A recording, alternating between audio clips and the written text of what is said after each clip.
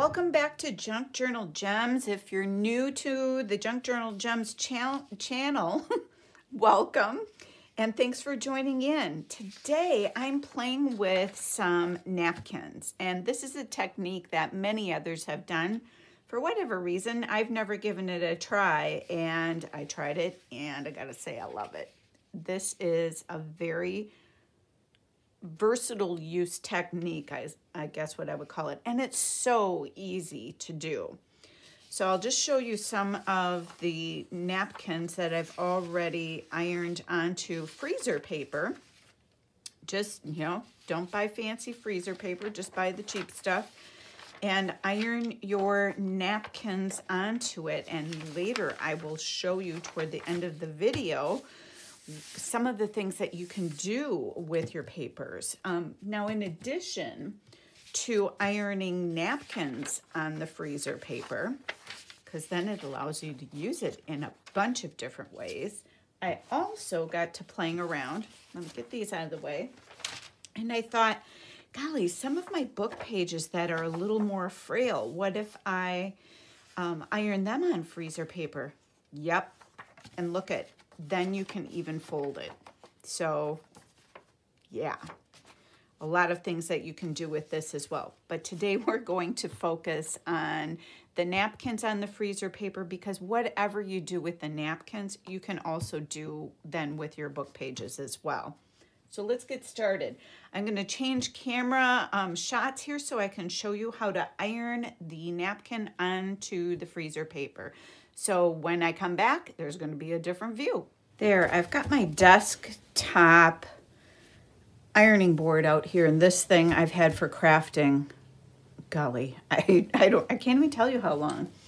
And I've got my iron. Now, every iron is different, of course, but I have my iron set on a fairly low setting. This is, and about what on mine is a 3. So make sure you've got your iron ready to go. And then today I thought we'd play with this napkin. Isn't that beautiful? Some dragonflies on there, some beautiful mums. I believe those would be mums or zinnias. I don't know my flowers all that well. And you want to take the white part off of your napkin. Now, this one is already being, look at, it's like already started for me. But if it weren't that easy, you can take a piece of washi or Scotch tape and simply pull up. This is just washi tape that I have. It's old and I don't really like it. So you peel up your napkin. Now this is actually, I believe, a 3-ply. There's 2 white ones together, and then the actual printed part of the beautiful napkin. Don't throw this away. I have an idea for a future video, so hang on to these. These will come in handy. All right, so now we've got our beautiful napkin that we'll be able to iron on, and we need to grab our freezer paper. I just grabbed what I had in the drawer. My husband, I don't even use freezer paper ever. My husband uses it for when he's hunted and he freezes his meat from hunting. And so when he goes to find his freezer paper, I better replenish his supply. It's gonna make a little noise, bear with me. I just pull it out to approximately the size of the napkin. Plug your ears. Set this aside. So now you want it with freezer paper, if you've never used it, one side is matte and the other side is glossy and kind of slick feeling. You want to have the glossy side up toward your face, and then put your napkin on it with the printed side up, because the glossy side is what's going to stick to the back of the print of the napkin. I hope that made sense. And then what I do to protect my iron from the glossy bits of the freezer paper is I just take a piece of parchment paper to iron on. That's all this is for, is simply to protect my iron. because I don't have a good iron and a craft iron. My craft iron is just a little bitty one. And then just come on in here.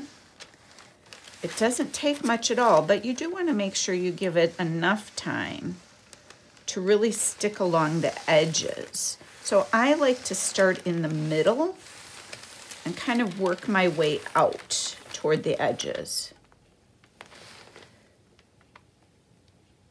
And I can actually hear the crackling of the freezer paper kind of melting onto the back of the napkin. I doubt you can hear it on camera.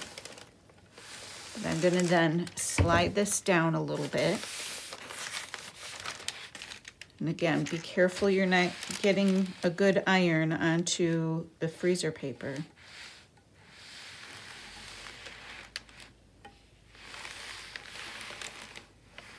Got an iron you don't care about? Go crazy. But again, make sure you get all these edges good. There was a couple of napkins that I did earlier that I must have gotten a little excited and I didn't do it along the edges quite as well as I should have. But if you notice that, just iron it back down. No foul, no harm done.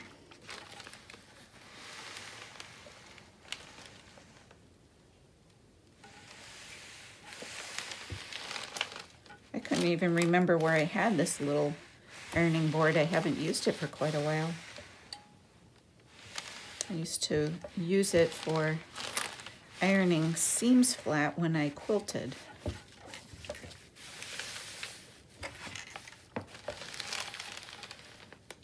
I haven't made a quilt in years.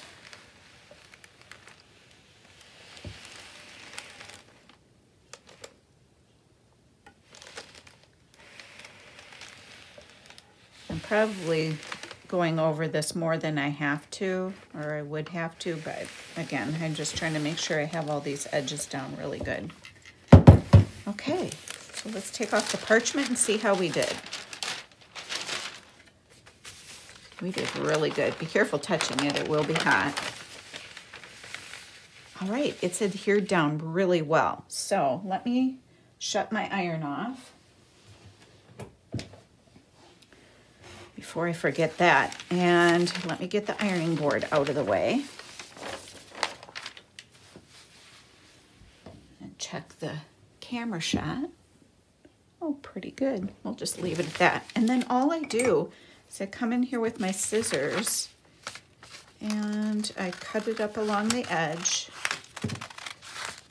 You don't have to be too fussy at this point because you're probably going to be cutting it down to size for whatever your project is anyhow. Get that tail out of there.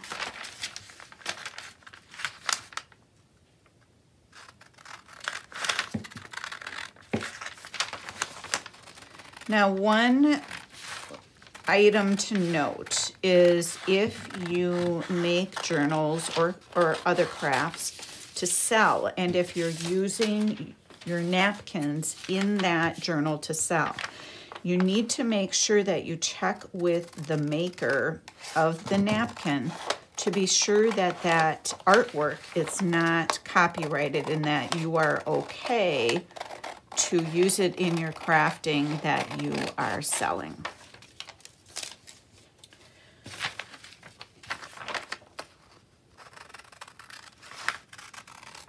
So just a word to the wise on that.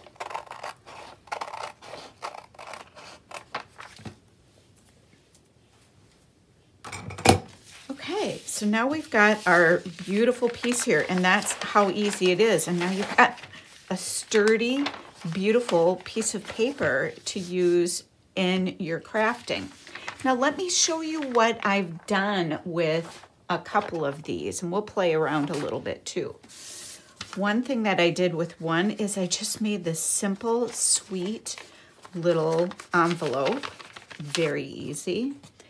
And I got to thinking, what happens if you try to die cut it? Let me tell you, It works perfectly. And the other nice thing about this is now I've got these beautiful die cut pieces to use in my collage and layering things, even as page embellishments, but they're super thin. So this is not going to bulk up your journal. Fabulous. So basically anything that you can do with paper, you can do with this. So let's make an envelope and I'll show you how easy that was to do. I just used a napkin, obviously. And I'm gonna get out my cutter. This is my favorite cutter, is this Fisker's one. I have another smaller Fisker's with the wire. That thing and I don't get along very well. Let's see how big this is. I want to try to cut it in half as best I can. Oh, it's about 9.5. So let's do...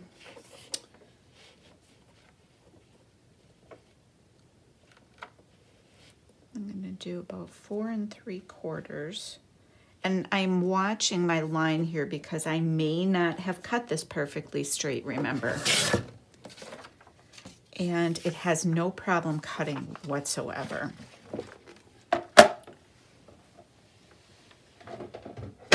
Now, obviously you can make this, your envelopes, as big or as small as you want. But all I did then was to figure out how deep I wanted it and how big I wanted the flap, just by playing around with it. And then be careful. Here you want to be sure that you're not, I did this once, you don't want to run your fingernail up against this, or maybe not a scissors, because it will then tear your napkin from your freezer paper. It'll like snag it. So use your bone folder and just go over with the smooth side and not the edge. So there's that. Here's our flap then.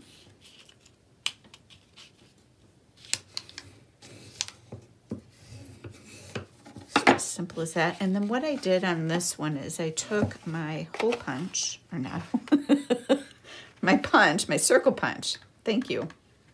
Words are hard. And I did come in here and do that. Now, that might get a little weird on you. Last time I didn't have an issue, but at least it gives you the shape then, and you can come in and remedy that. So now we've got that. And then all I did was I just came around with a zigzag and stitched around the outside. And then as I make these, I'll have these at the ready for my journals, and depending upon whatever journal I'm going to work on, then I can embellish these however I like. But aren't these pretty? Let's do the other one while we're at it. Now this one, it did snag the edge a little bit, so we're going to cut that.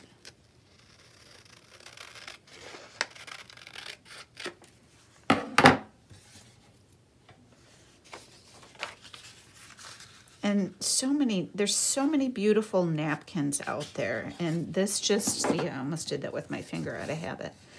This just allows you to use them. I've got a bin of napkins, and you know, you buy a package of them.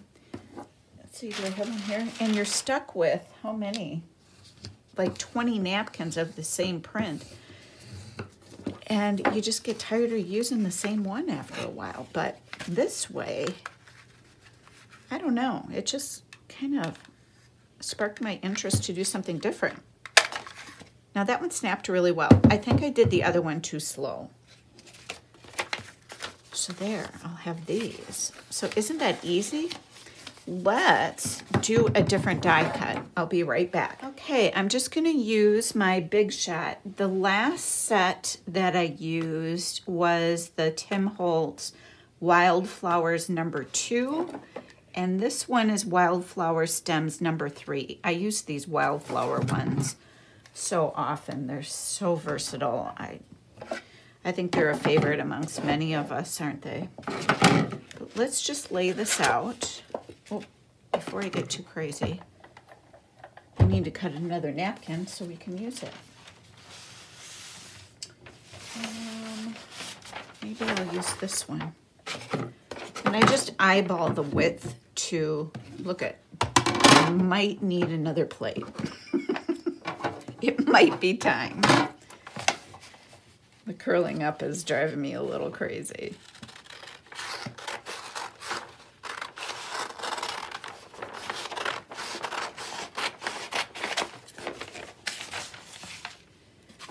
And let's see, how long do I want it? Let's just cut it off about here. That way we don't have it flapping around. Okay. Back to basics. Let's take our wildflowers. I should probably use the magnetic plate, but that would mean getting it out, and that's not going to happen. So all I do is lay them out as best I can.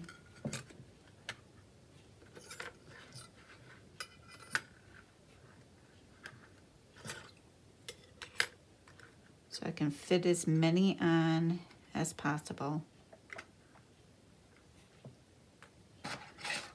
Got room for one more. There. So now we've got this on. We want to put our pretty side, down. Oops, and I just moved that little guy.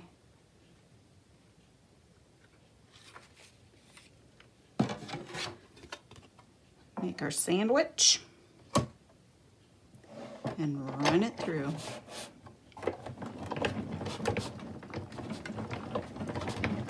I go back and forth a couple times. If I'm shaking you, I'm sorry.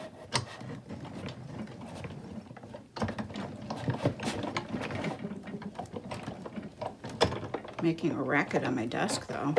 Okay, let's get this out of the way. Let's see what we've ended up with.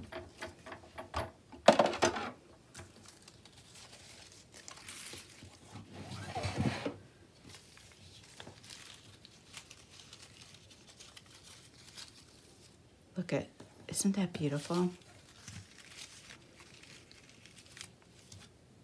And then for the areas where there's little pieces, they come out so easy.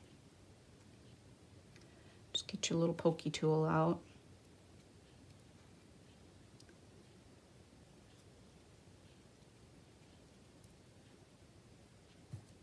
Oop, fumble fingers. There's that one. I missed one.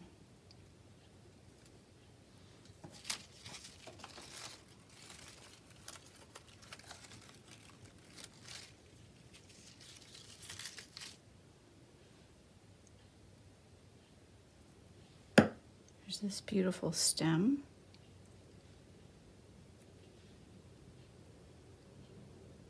Ooh, it's really windy out.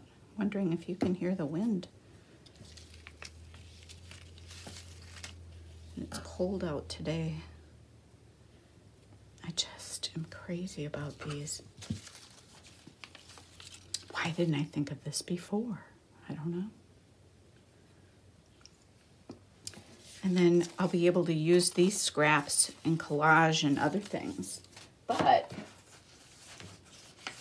let's say you've got a page, or you're going to make a folio or something. Wouldn't something like that just be beautiful? And then layer some tags or labels or something on it. So pretty. Here's some of the other ones. Now we have a garden.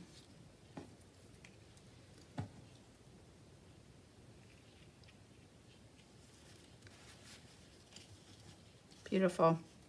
I love these. I hope you guys give it a try. Have some fun with it. As you can see, it's super easy and the sky is the limit on what you can do with these. I just wanted to give you a couple of ideas to get your creative juices going, but try it, have fun, and let me know in the comments if you give it a whirl. If you like the channel or like what you see, click the thumbs up, hit subscribe so you're notified of future videos, and I would really appreciate it because it helps others to find me as well. Thank you so much and have a great day.